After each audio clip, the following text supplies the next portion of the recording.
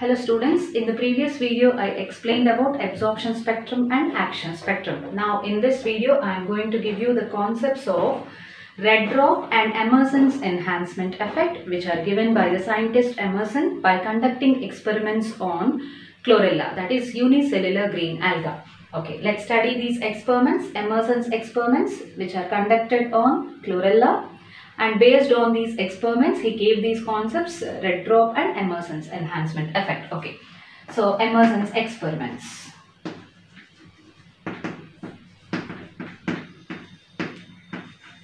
Experiments conducted by Emerson. So Emerson studied the effect of monochromatic light of different wavelengths on the photosynthetic activity of chlorella. So he studied the effect of Emerson studied the effect of monochromatic light of different wavelengths on the photosynthetic activity of chlorella. Light of different wavelengths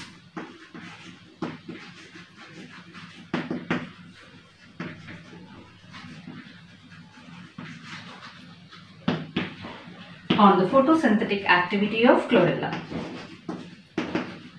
Photosynthetic activity of chlorella, which is unicellular green alga.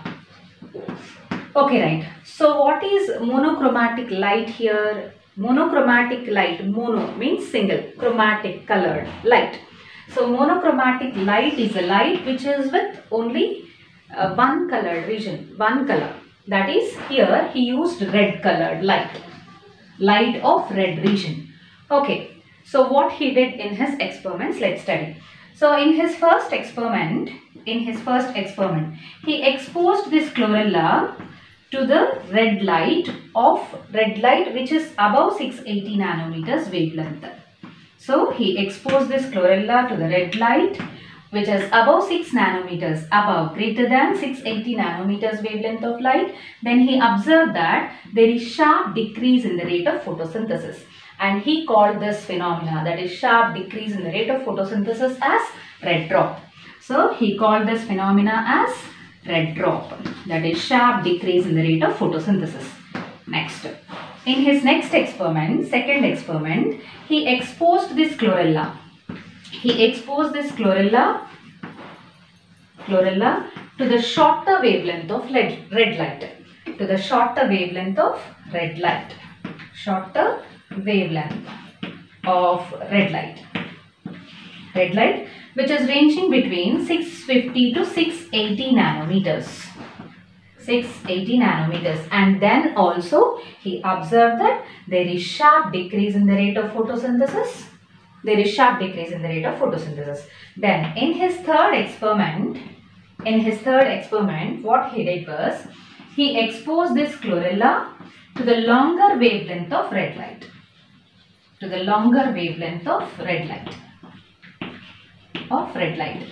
Okay, so which is ranging between 700 to 720 nanometers of wavelength. So then also he observed that there is decrease in the rate of photosynthesis.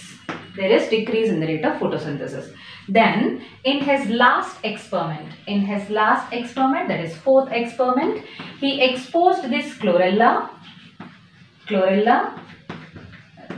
the red light, both the shorter wavelength of red light and longer wavelength of red light simultaneously. So when he exposed this chlorella to the red light of both the shorter wavelength and longer wavelength simultaneously, he observed that there is increase in the rate of photosynthesis to about 25%, and he called this phenomena as enhancement effect, which is also called as Emerson's enhancement effect.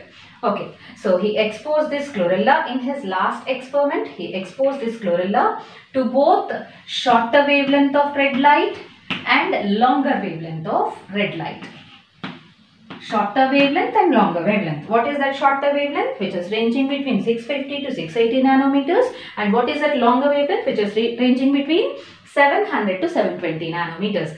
So when he exposed this chlorella simultaneously to both shorter wavelength and longer wavelength of red light, what happened? There is increase in the rate of photosynthesis. So rate of photosynthesis has been increased.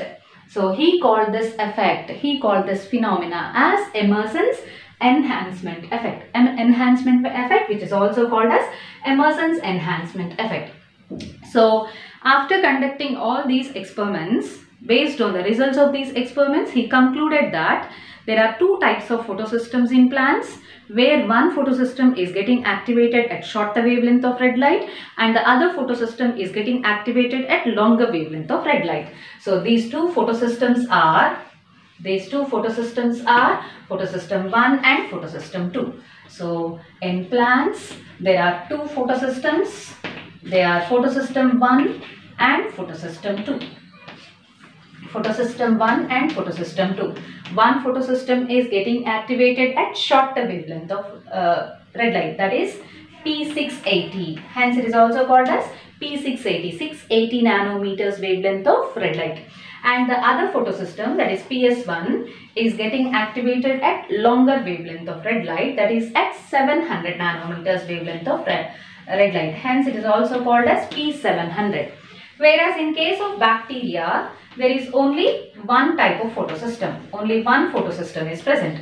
In case of blue-green algae, that is cyanobacteria. So cyanobacteria or blue-green algae, consists of two photosystems again, that is photosystem 1 and photosystem 2. So this is all about red drop, Emerson's enhancement effect. And then in the next video, I'll be explaining about the details of this photosystem 1 and photosystem 2. What are the components of this photosystem and how they are involved in functioning. So thank you, students.